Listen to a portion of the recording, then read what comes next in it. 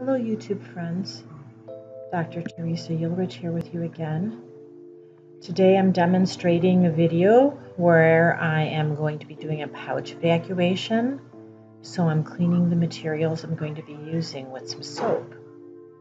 I'm using a shallow cooking dish, which is wide enough for me to get my hands into, but not so deep that it's difficult to work in.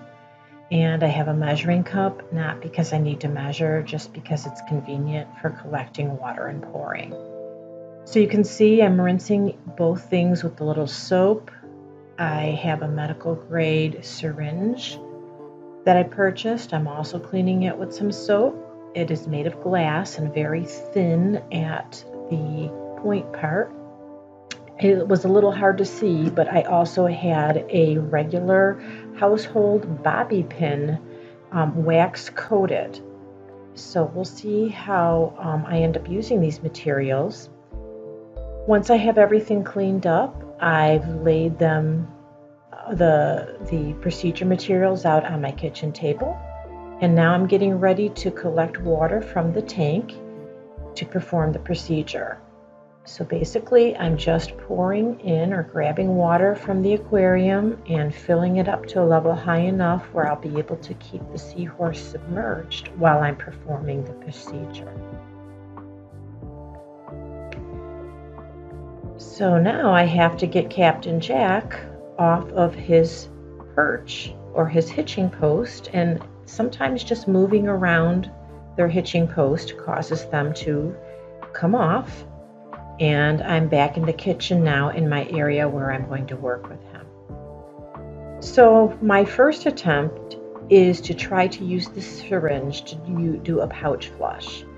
And my understanding of a pouch flush is to try to get some fresh salt water into the pouch and then very gently put the water in there to flush out any bacteria or air or anything that's in the pouch that might be causing it to fill with air, if there is anything of that nature in there. And that's usually recommended when a seahorse has been experiencing pouch emphysema or air in the pouch multiple times. I am having difficulty getting that syringe in, and I just gave up. So I've moved on to my bobby pin. I'm using the blunt end of the bobby pin. You should never use anything sharp. No needles, no toothpicks. They should be smooth. And notice the motion that I'm using. I am not just trying to insert the bobby pin in. I'm moving it gently back and forth in an area just below what's called the anal fin. There's a little tiny fin on the front of the body, and just below there is the opening of the pouch. I am not squeezing the pouch either. I'm gently massaging it with my fingers. Notice how still my seahorse is.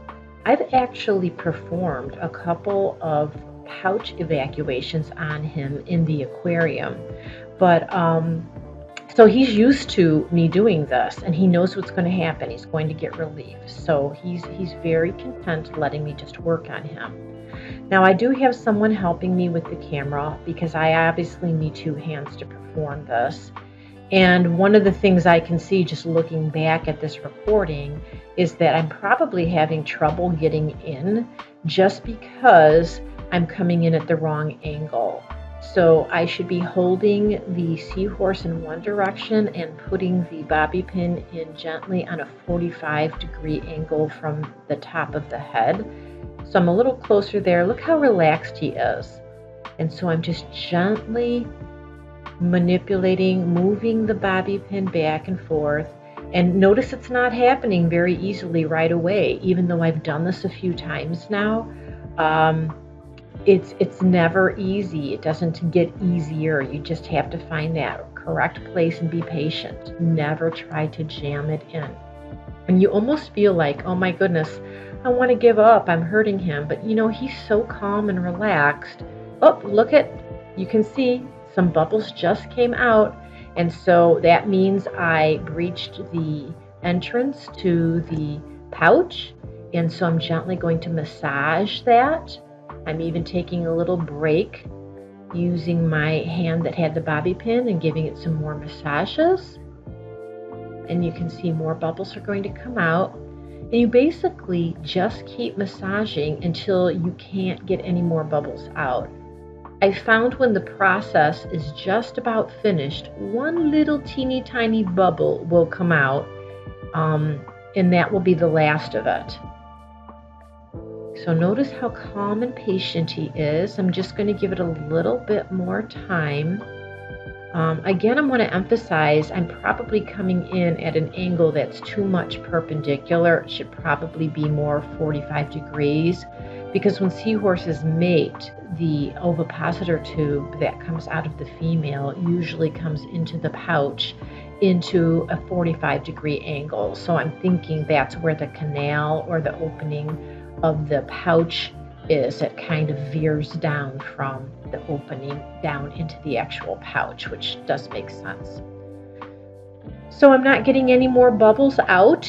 I'm feeling pretty good that his pouch is nice and empty. So I'm going to stop the procedure and get ready to put him back in his aquarium. So there he is. He's swimming around right away, and notice he's not having any trouble with his buoyancy at all. And now a few hours later, he is eating, which is a wonderful sign. So to me, this was a successful evacuation, even though I did not have success trying to do the pouch flush, which is recommended over multiple episodes of pouch emphysema. The evacuation was a great success. I'd actually been doing the evacuations in the tank previously, and honestly, I'm disappointed in myself for not doing it this way in the past, just because I feel like I got all the air out and may not have done so in the current situation I was using. Well, I hope this was helpful. Thanks for watching. I hope you'll like this video, write a comment, and please subscribe to my channel, Cowfish Pro, and I hope to see you at our next video.